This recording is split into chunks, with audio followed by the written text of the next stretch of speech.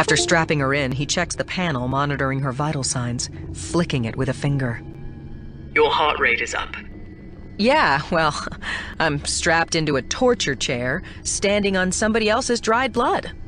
Seems like a natural response. You've got something to hide. Who doesn't? His red helmet tips just a fraction, conceding the point. As she watches him, he moves around the edges of the room, double-checking the cam feeds his droid already shut off, as well as what she'd guess is the comm system. The droid hovers ominously beside his shoulder, and he makes the rounds, slowly, as if giving a warning. This is not official. This is off the record. No one else is watching. There will be no interruptions, no reprieves. This is not how the First Order does things. So this is personal, Vi notes.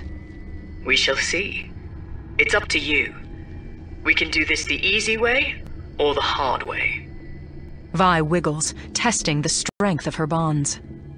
Letting me go would be really, really easy. Besides, you can search me all you want, but I don't have anything useful.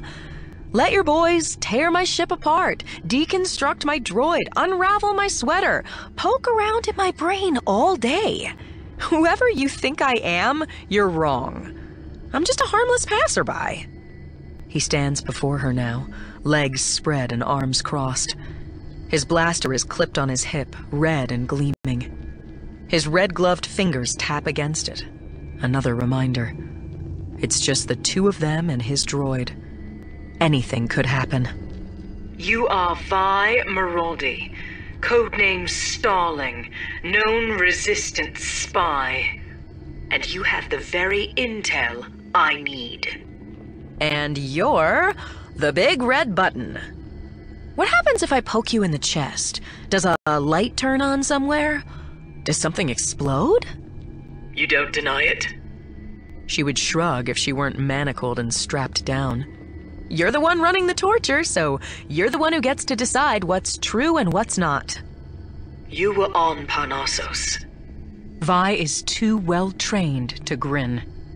Was I? And what's so important about Parnassos? Her captor considers her. Nothing. That's the point. Now tell me what you know about Captain Phasma.